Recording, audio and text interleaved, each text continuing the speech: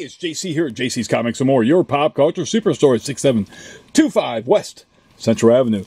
That is Toledo, Ohio, 43617 419 531 6097.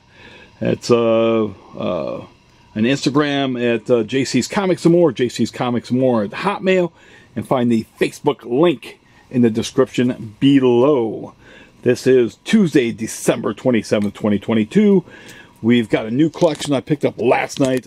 Somebody says they're always buying. Well, gosh, I might not be always buying because I just won't buy everything. But what I buy is quality.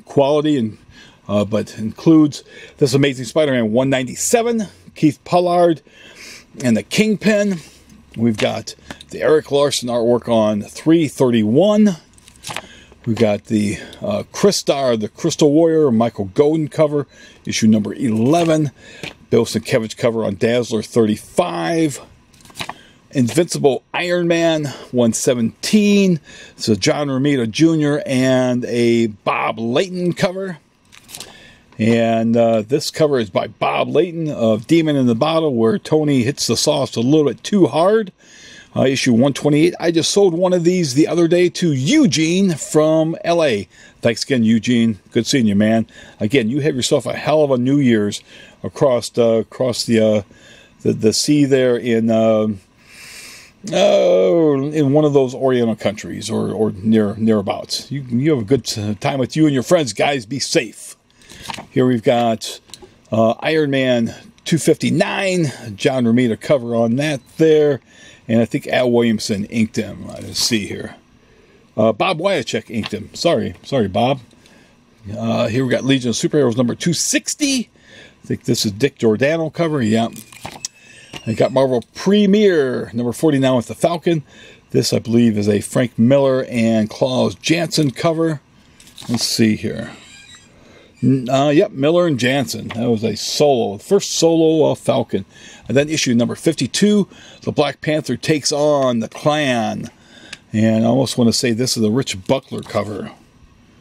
We can't see. I think it's maybe it's not Rich Buckler, but that was a one shot. Marvel Team Up number 85 with Shang-Chi, Black Widow, and Nick Fury. The Spider-Man Who Fell to Earth. That's a nod to David Bowie. Here we've got Marvel Team Up number 90, the Beast, Spider-Man the Beast. It's the L. Milgram and Jack Abel cover. Power Man and Iron Fist number 57. This is a cover by Bob Layton, and guest stars the X-Men, and they take on the Living Monolith. Savage She-Hulk number 1. So her first appearance, written by Stan Lee, art by Big John Buscema. This is a really sharp copy.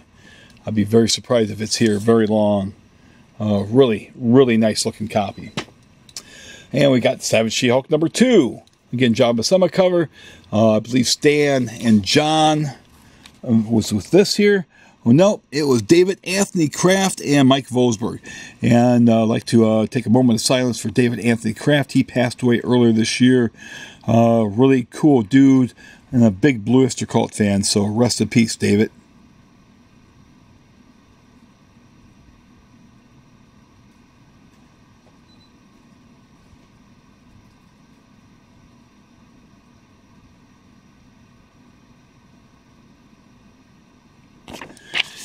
Okay, we got Shogun Warriors number 1, which of course they did the Shogun Warriors big action figures, where they fought Godzilla and he had a shooting fist. Issue number 3. This is all Herb. Well, this is L. Milgram, but I believe Herb Trimpe did all this stuff on the inside. You have Herb Trimpe, Doug Moach, Dan Green. 5 Heads of Doom, number 10. Number 14. Dr. Demonicus showed up in the Godzilla series. Here we've got Peter Parker, the Spectacular Spider-Man, number 18. It's Gil Kane cover. Guest starring Iceman and the Angel. There's number 37.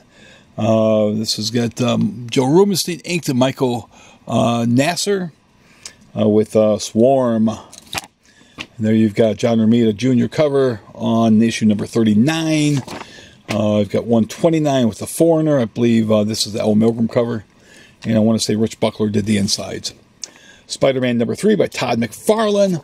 Star Wars number 32, Carmen Infantino and Bob Wyacek cover. There's number 91, that's a Tom Palmer cover. Annual number 1, a Walt Simonson cover.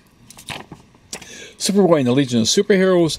Almost looks like George Tusco is involved with this here.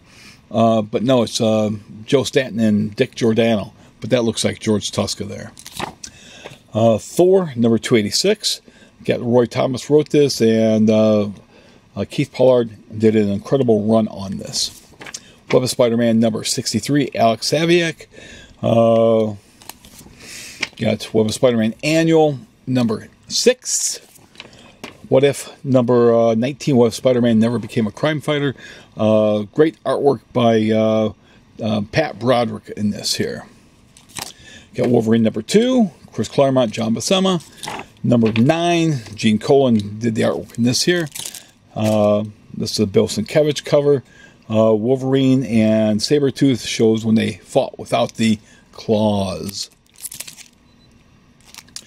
Here we got Exterminators number 2, and that is it. If you do like these videos, as always, be sure to subscribe to the channel, hit the bell for notification, like, comment, and share. And there's more videos coming up, so watch for them.